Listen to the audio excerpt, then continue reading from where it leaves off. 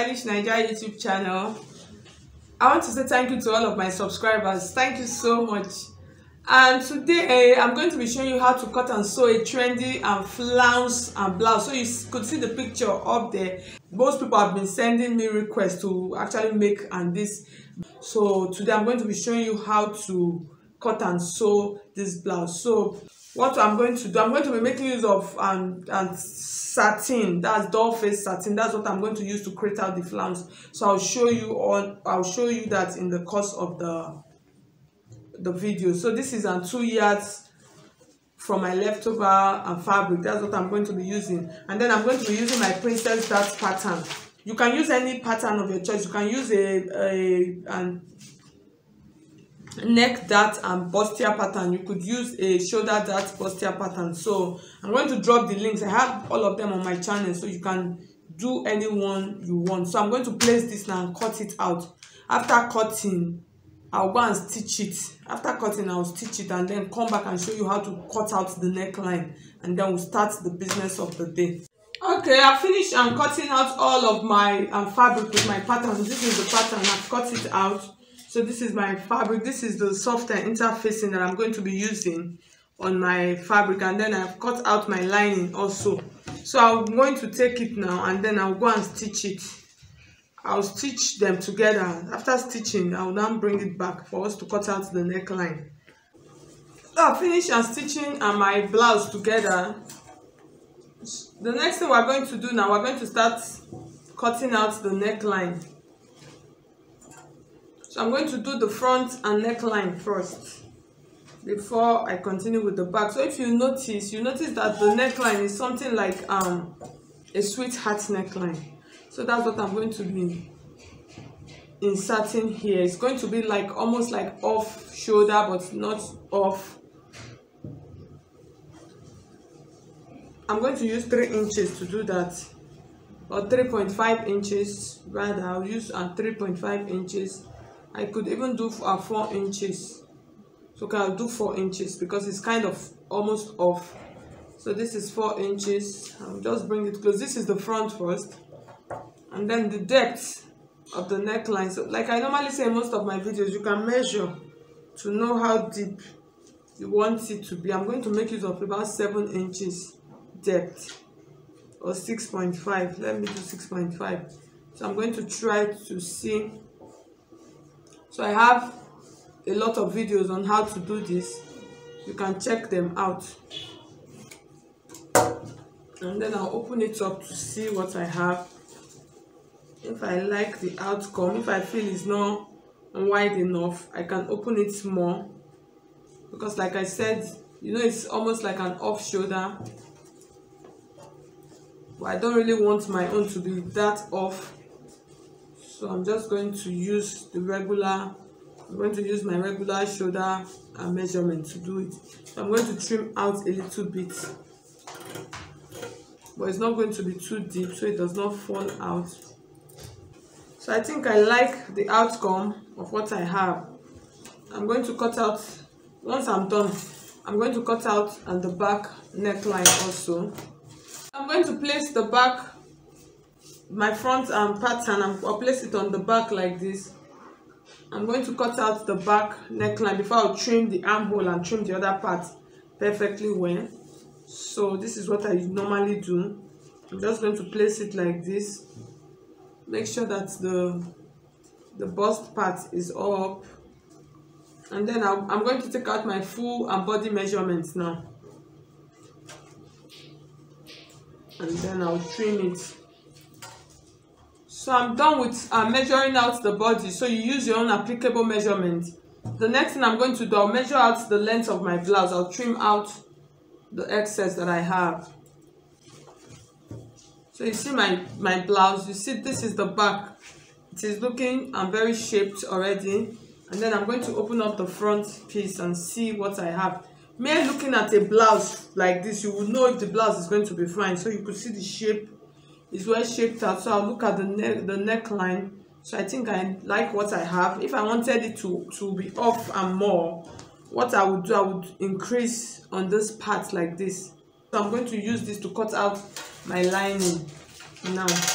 After cutting out my lining, I'm going to go and join them together. So I'll join the lining separately, and then the fabric, I'll join the back and the front. The back piece I'll join on the zipper side, and then join it on the shoulder, and then join the side, and then I'll come back and cut out the flounce, and then show you how to attach the crinoline to it. Okay guys, so I'm going to cut out the flounce now. So I've laid my satin on the table. So I folded it into two. So I measured out the length. What I have here is 58 inches. So when you divide 58 into 2, you have 29. So I'm just going to come to this point. I'm going to mark this 29 inches. I want to share it into 2. So I'm just going to place it like this now. So everything that I'm going to do, this is going to be my boundary. I'm going to stop here for the first set. So I'm going to come here now. I'm trying to measure out what I have. So I have 29 inches. So when you divide 29, I'm trying to still get the center of this. So I have 14 and a half. So this is my 14 and a half here. I'm trying to get the middle, that's in the center. So I'll measure this point from here. I have 34 inches. So which is 17. So the center is 17. So I'll place it like this and then get out the center. So you see the center, it corresponds with the first part. So this is like the middle now. So I'm just going to come to this point like this, and then I'll measure out 2 inches. So the width of what I'm going to be doing is about 4.5 inches. So I'm getting my 4.5 inches now. So you can see from this point like this. So from this point now, so I'm coming to the next layer now.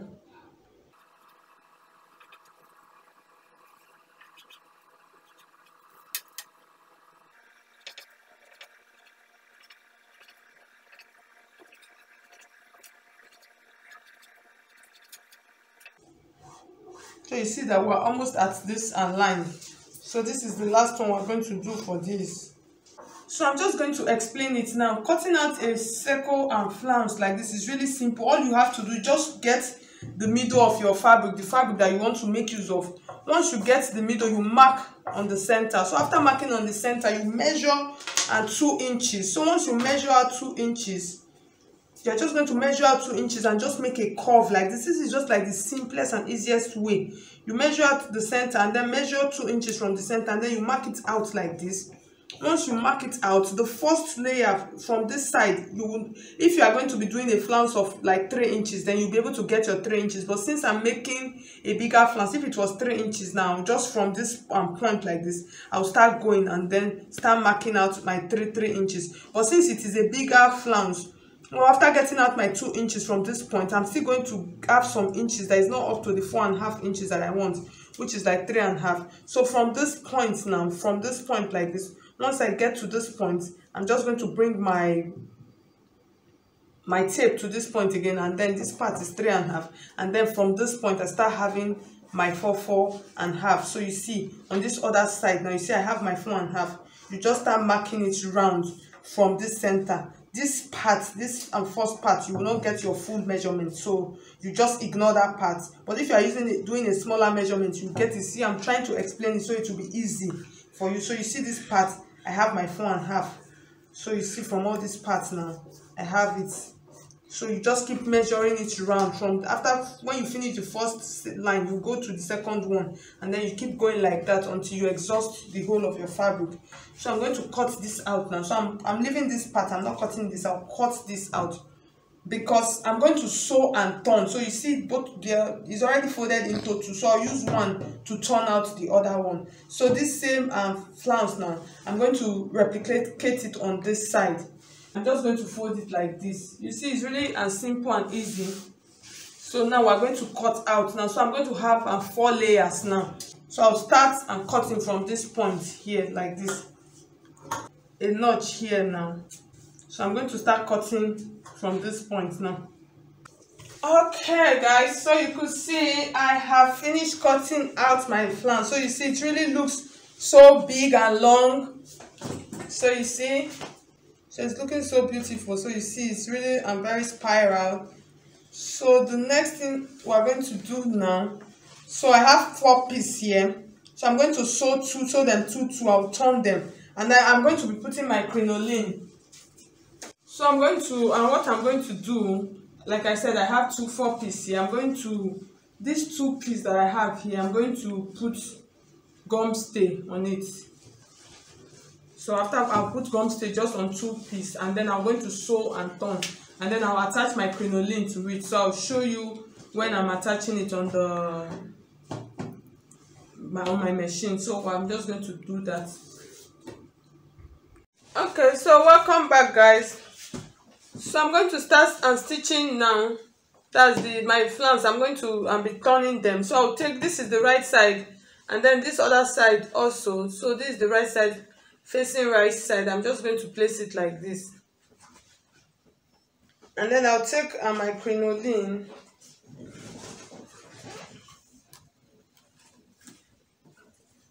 I'll just place it like this.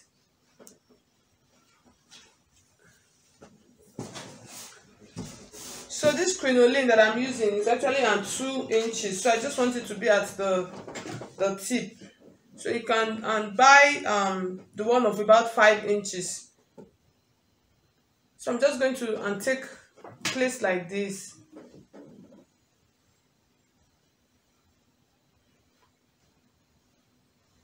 And then I'm going to start stitching.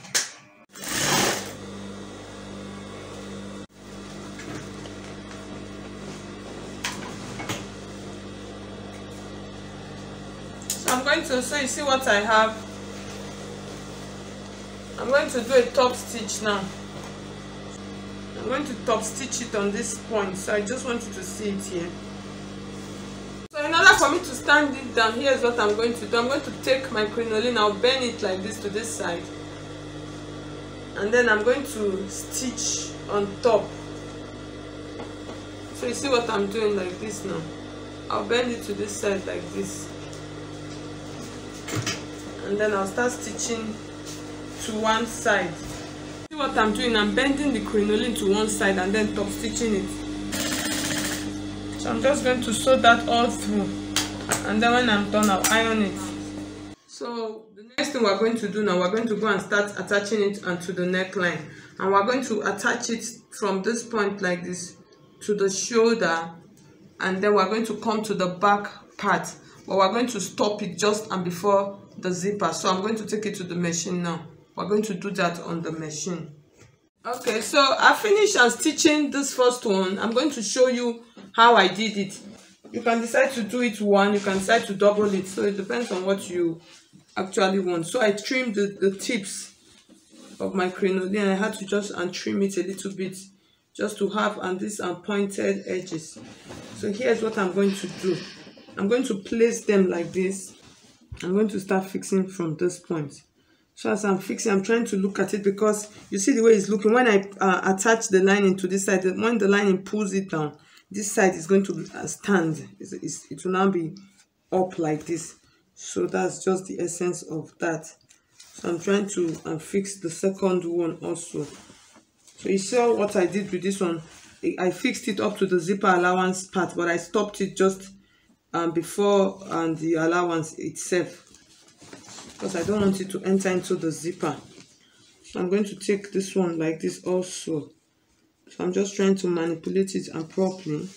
So I'm going to start stitching. I'm just trying to place it properly before I start. So I had to trim it. You can decide not to trim. You can trim. Depends on what you want. So as I'm going to stitch it, I'm going to stitch it along on the neckline like this. As I'm stitching it, I'm trying to check it to make sure when I fix the lining on the inside, it's going to be standing like this. So when the lining pulls it down, automatically it comes up like this.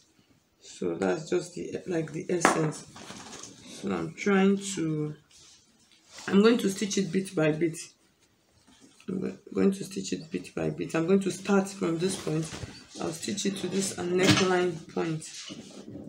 I'm just trying to make sure everything is set. So you see the way my hand is bending it now. So I'm trying to bend it just to sew the tip where the crinoline, I've trimmed out the crinoline from.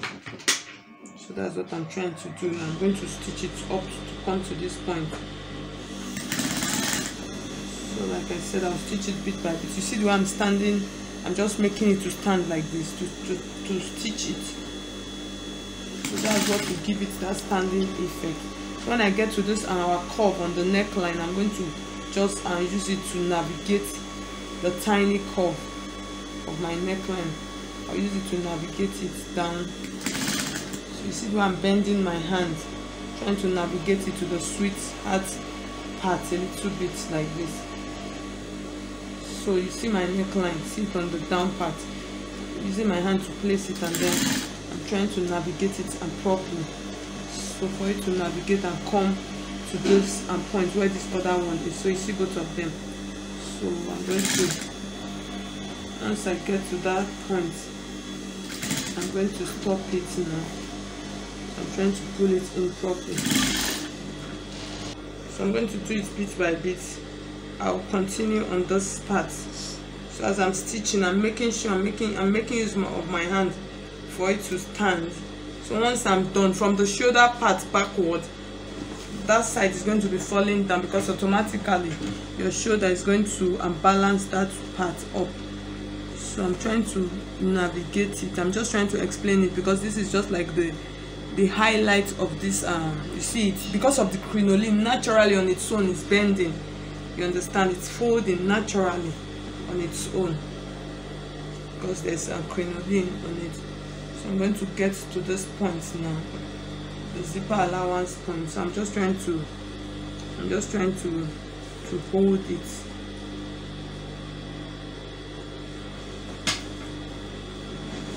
So the other ones, we're going to layer them around the armhole parts. So you are going to see as we do that. Just continue and watching. You see my hand, the way my hand is bending and stitching. You see it's standing already and stitching along the neckline and point. Stitching along the neckline point. So I'm just trying to manipulate it a little bit. So you see what I'm doing? I'm placing it and I'm sitting it, both of them. I'm sitting them down and the crinoline is standing inside, and then stitching it on the neck and line and point. Okay, so I finished stitching. So I'm just trying to check. So I'm going to cut out this excess that I have again. I'm going to cut it out. That's what I'm going to use on the armhole part. So let me cut it out and then I'll come and start doing the one on the armhole part. Okay, so I just realized it will be easier and better for me to join my lining first. So for me to turn the dress, I'm going to turn the blouse inside out, and then before I come and start attaching the one on the armhole area, before I fix the sleeves on it. So I'm going to open up my lining now, and then I'm going to place and turn from the neckline and then from the down part. Okay everyone, so I finished connecting the one on the neckline part. So I finished joining the lining. So you see how it is looking. So you see it's looking really good from this point. So after turning it with the lining, I'm going to show you the inside now.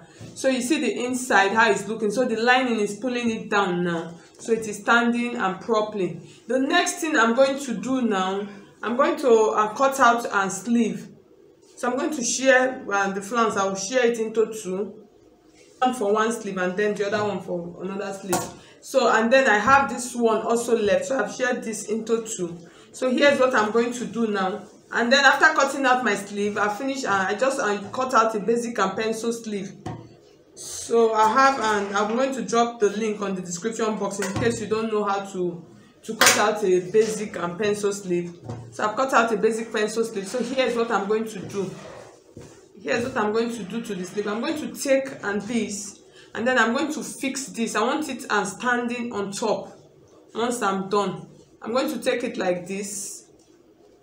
I'm going to fix it from the inside on my sleeve. I'm not turning it. I'm just going to stitch it on top. So when I fix my sleeve to my dress, this part is going to be standing on top like this. So I'm going to show you as I do that. Okay guys, welcome back to the table. So on fixing the sleeve, so I fixed one of the sleeve. So I'm just going to show it to you now, so you see how it is looking. So I fixed on one of the sleeves. what I'm going to do, I'm going to show you. I had to do it first, so I'll be able to explain it and properly to you. So I'm going to use the second one now to show you how I came up, how I got this thing. So you see it is looking and so fine. So I like the result. So I'm not done yet. This part I'm still going to tuck it in a little bit, as I'm going to, because it's not, this part did not enter into the full into the armhole. So I'm going to just manipulate it a little bit down there with my machine. So you see what I have. So this is the one that has crinoline. This one does not have a crinoline, so you can decide to put crinoline on all of them. So I'll just drop this on the side now, and then let's work on this one here. Here's my sleeve. So I made some couple of lines here, but I'm not going to. I realized that it was too long, so I'm going to start from the up part. So this is the one that has crinoline. That's the one we're going to use. I'm just going to show them. So that's the one we're going to use for this one that is on the top part of the sleeve. Is this one. So like I said, you can add crinoline to all of them. Depends on what you actually want. So this is what I have from my leftover flounce. This one does not have crinoline, so I'm just going to cut out a bit, because if you notice I have about 3 layers there. So I'm just going to cut out a bit from this. So I'm going to start working now. I'm going to start with this one. This one is the longest, so I just cut out a little bit, just made this a little bit longer than this. This is the one that I'm going to attach last on the sleeve, the one with the crinoline. So I'll keep it on the side, and then let's just get started. So from this point, here is what we're going to be working on. Basically, what we're going to be working on is just this round armhole area of our sleeve. So what I did, from this point, I'm not going to get to the end. I'm going to stop it on this point, just like about 1 inch. About 1 inch to the side of my sleeve, because I'm going to be stitching this entire part. So this is 1 inch, and then from this part also, this is 1 inch.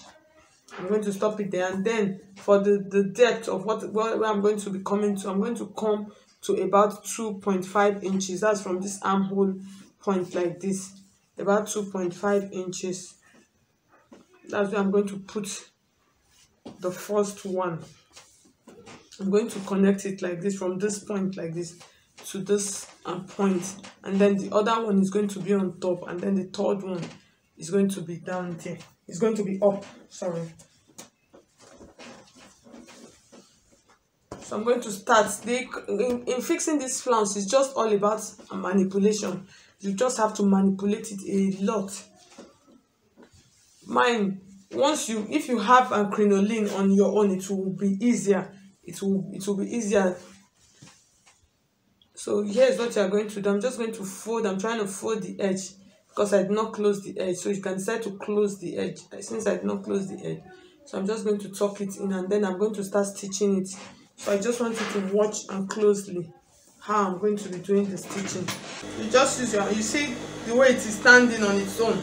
So you just be stitching it like that, following the line.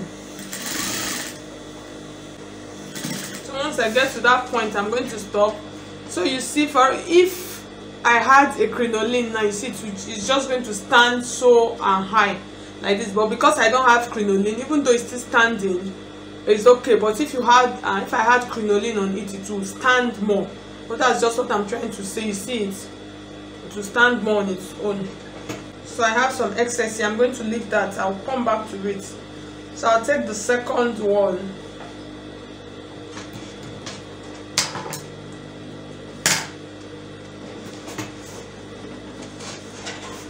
I'll take this second one like this, and then I'm going to place it on top.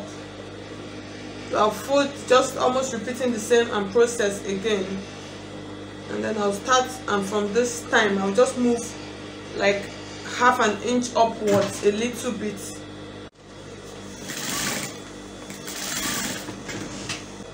Okay, so you see what we have. You see it's standing on its own. So I'm going to do the third one. This is the one that I use crinoline. So that's the one I'm going to put on top. So this one I'm going to So I'm just going to cut out the excess thread that I have. So this one now is going to be okay. It's going to be closer to this side, so that's what is going to cover everything up. So I'm just going to fold this side again like this, and then I'm going to start stitching. This time I really don't need to do any much manipulation because it has crinoline, so on its own it's just going to stand naturally. So that's why that's the effect of crinoline on this kind of flounces. It actually makes it to come out better. So I'm going to start stitching now. So I'm going to start from the same point. You see the crinoline, it is standing on its own, so I really don't need that much of manipulation on it. So it will just stand naturally. So this one now I'm going to bring it to the edge of my sleeve, that's the armhole. I'm bringing it so close to the edge. So if you have excess, you can pleat it a little bit. Once if you have excess, you pleat it a little bit. It just goes up and down like this. So it's as I'm walking along, I'm checking what I have left for me to know how much twist I need to give it. So you just, once you give it a twist like this, you see it's already folding. It has the fold naturally. So just give it a little twist on top, it folds in.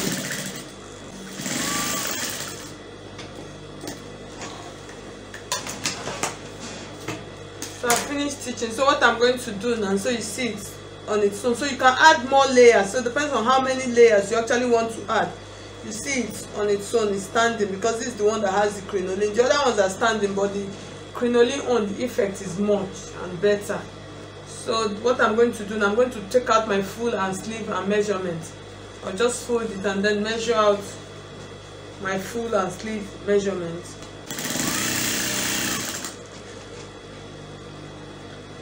So I'm going to stitch it into the armhole and point. That's the hem of the sleeve. So you see what I have? It's looking so beautiful. You see it? So like I said, you can add more layers, and then your flounce, you can make it bigger. That's the width of what I have.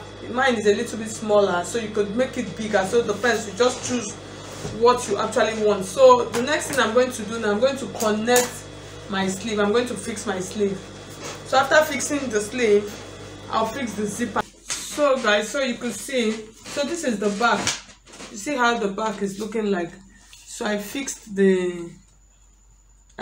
So I'll just, and once I'm done, I'll just go and give it a good iron to straighten off this part a bit, and then that's the down part.